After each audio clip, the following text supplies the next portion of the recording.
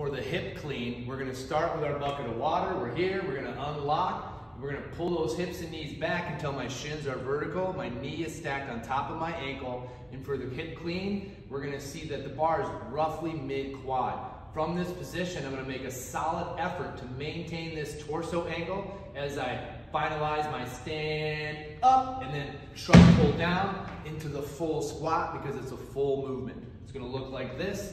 We're here, we're gonna pick it up to the top, unlock, hips and knees back, shins are vertical. From this position, I'm gonna stay over the bar, stand up, shrug, pull, rack into the full squat. Back down, unlock, hips and knees back. As we turn the bar over, my feet are gonna move from my pull stance to my squat stance.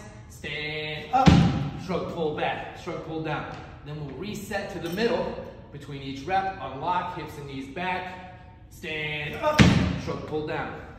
Reset the feet, bring the bar down, hip clean.